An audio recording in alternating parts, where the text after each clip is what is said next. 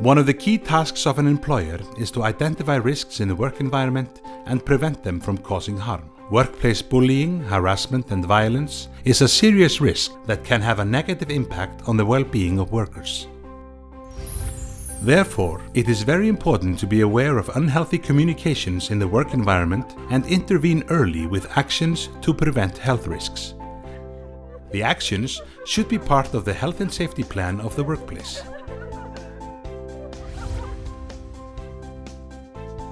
One of the things that the employer can do is to write a communication agreement in cooperation with employees. The agreement helps to set standards and provides guidelines for healthy communications. Another thing is to create a platform for employees to discuss their concerns about the work environment or to complain about expected bullying, harassment and violence.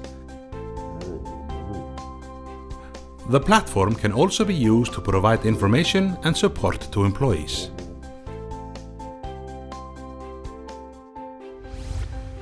When workplaces prioritize the health and safety of their workers, they are sending a clear message that bullying, harassment and violence is not tolerated in the working environment.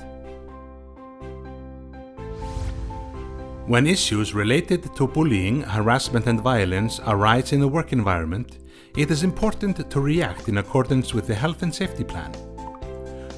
The plan supports managers in ensuring a good procedure and gives the parties an overview of the process. The plan should be accessible to all workers.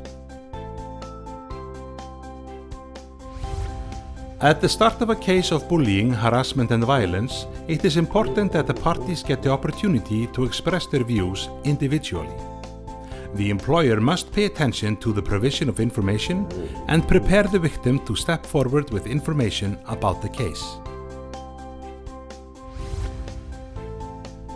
When the case has been resolved within the workplace, the employer must take action to prevent the situation that was complained about from happening again.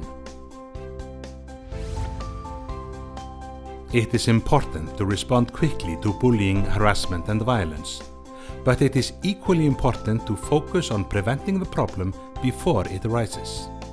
Open communications, quick responses and everyone's cooperation are always the best way to ensure healthy communications.